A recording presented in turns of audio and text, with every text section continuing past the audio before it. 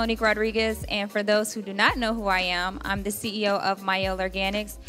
I started Mielle Organics in 2014, and actually our 4-year anniversary is May 23rd. So whoop whoop, 4 years in the business. And I started the company just out of my love for beauty and hair. I've always been very passionate about just hair and just beauty. Like, I was always that kid that can look at someone and just admire them for their hair. So that's something that I've always been into. But I never knew that my passion for just the beauty space was something that I can actually turn into an actual career.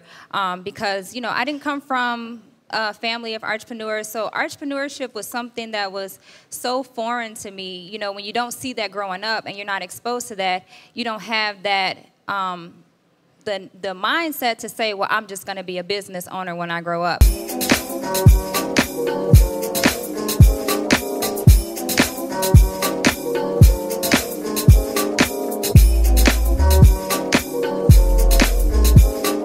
I'd like to ask a question about the myth of not shampooing, right?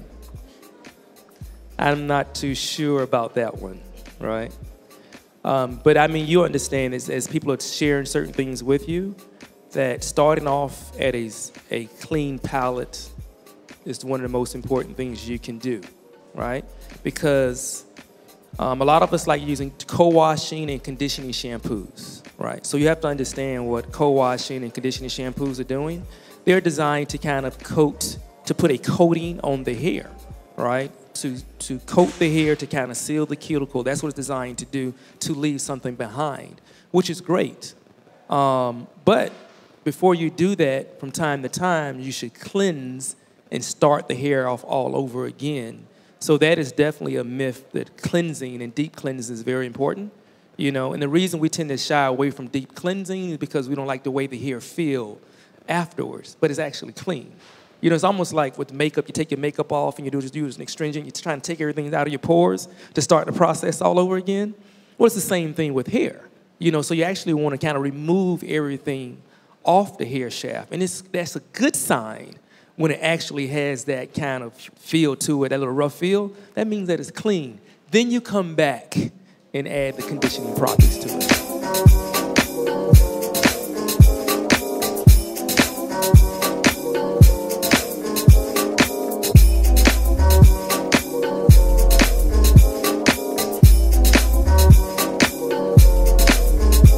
I want to give people an opportunity to tell us specifically what their hair needs, and we'll whip it up. We'll whip it up in our kitchen. So we created this questionnaire for you all. If you guys can, if you need a pen, I have pens here. Just answer the questions, and we'll come around. And we have our custom formulas here. We have treatments for your hair and scalp, and we'll try to answer all of your questions as best as we can.